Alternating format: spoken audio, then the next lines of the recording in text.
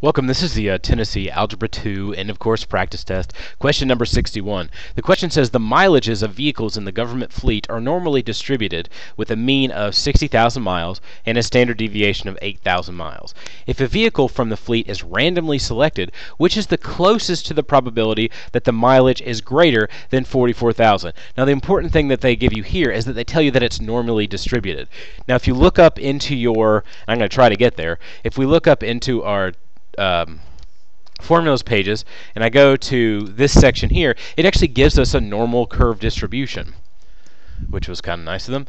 So this is a normal curve distribution. This is the mean line. So for us, if you remember back, that would be 60,000. Then this is standard deviation 1. And it tells me that the distance between standard deviation 1 at the low end and the high end would be about 68% of all data, which makes a lot of sense visually. The second set, I missed the line there, sorry. The second set, which would be two standard deviations above or below, would give you something like 95%.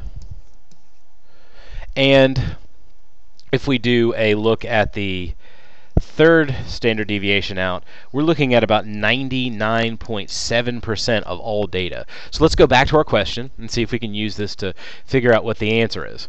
I'm going to click onto the correct page, hopefully. There we go. It says the mileages of the vehicle in the government fleet are distributed with a mean of 60,000 miles, standard deviation of 8,000, which means each time I go out to a line, I'm going to add or subtract 8,000 depending on which direction that I go. So I guess I should figure out where 44,000 miles actually is.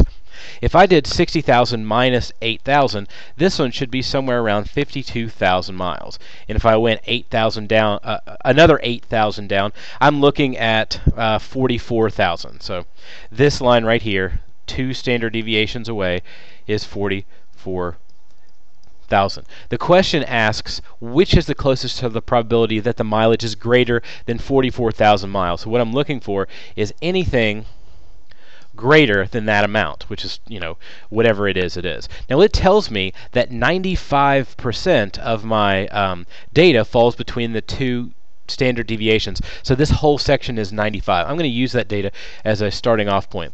So as you can see in your answers, A and B are not the answers, because anything greater, I'm looking at everything above this 44,000 line.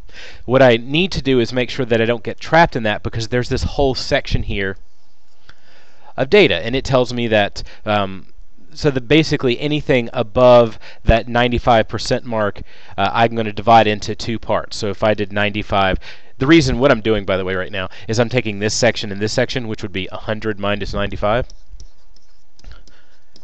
which gives you 5%, which means I need to subtract about I need to divide that section into 2 parts. So one of these will be worth this, they'll be worth the same thing. So this is about 2.5%.